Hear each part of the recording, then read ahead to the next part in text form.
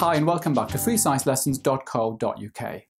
By the end of this video, you should be able to determine the concentration of an acid or alkali in moles per decimeter cubed and in grams per decimeter cubed from the reacting volumes and the known concentration of one of the two solutions. This is for triple chemistry higher only. In the last video, we looked at how to carry out a titration. In this video and in the next one, we're going to learn how to carry out a titration calculation. Here's a sample question. 17 centimeters cubed of hydrochloric acid were required to neutralize 25 centimeters cubed of sodium hydroxide with a concentration of 0.1 moles per decimeter cubed. Calculate the concentration of the acid. So how do we tackle a question like this?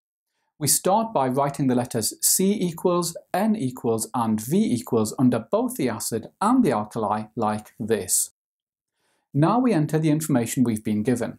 Remember that we need to convert all volumes to decimeters cubed, and to do that we divide them by 1000. The concentration of the sodium hydroxide is 0.1 moles per decimeter cubed, and the volume is 0.025 decimeters cubed. The volume of the hydrochloric acid is 0.017 decimeters cubed. Now we calculate the number of moles of the sodium hydroxide solution. To do this, we multiply the concentration by the volume. 0.1 multiplied by 0.025 tells us that we've got 0.0025 moles of sodium hydroxide. Looking at the chemical equation, we can see that there are no large numbers in front of the acid or the alkali. In chemistry, if there's no large number, then that means 1. So we know that 1 mole of hydrochloric acid reacts with 1 mole of sodium hydroxide. We've got 0.0025 moles of sodium hydroxide, so we must also have 0.0025 moles of hydrochloric acid. Now we can calculate the concentration of the hydrochloric acid, and to calculate the concentration, we divide the number of moles by the volume. Dividing 0.0025 by 0.017 gives us a concentration of 0.147 moles per decimeter cubed to 3 decimal places. Now in the exam you could be asked to calculate the concentration in grams per decimeter cubed. To do this, we multiply the concentration in moles per decimeter cubed by the relative formula mass. The relative formula mass of hydrochloric acid is 36.5. Multiplying 0.147 by 36.5 gives us a concentration of 5.366 grams per decimeter cubed. Here's a question for you to try. 10 centimeters cubed of sulfuric acid were required to neutralize 25 centimeters cubed of calcium hydroxide with a concentration of 0.2 moles per decimeter cubed. Calculate the concentration of the acid in moles per decimeter cubed and in grams per decimeter cubed. Pause the video now and try this yourself.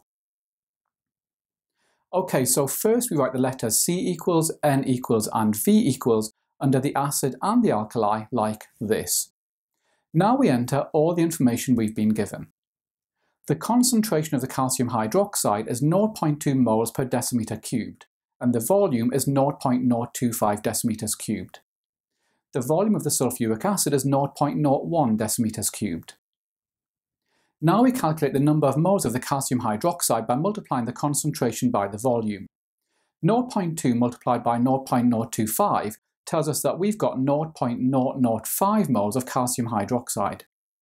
Looking at the chemical equation, we can see that 1 mole of sulfuric acid reacts with 1 mole of calcium hydroxide. We've got 0.005 moles of calcium hydroxide, so we must also have 0.005 moles of sulfuric acid.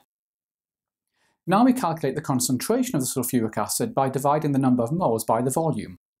Dividing 0.005 by 0.01 gives us a final concentration of 0.5 moles per decimeter cubed for the sulfuric acid. To calculate the concentration in grams per decimeter cubed, we multiply the concentration in moles per decimeter cubed by the relative formula mass. The relative formula mass of sulfuric acid is 98. Multiplying 0.5 by 98 gives us a concentration of 49 grams per decimeter cubed.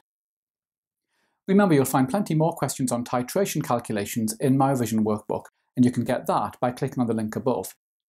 In the next video, we're going to look at how we tackle more complicated titration questions.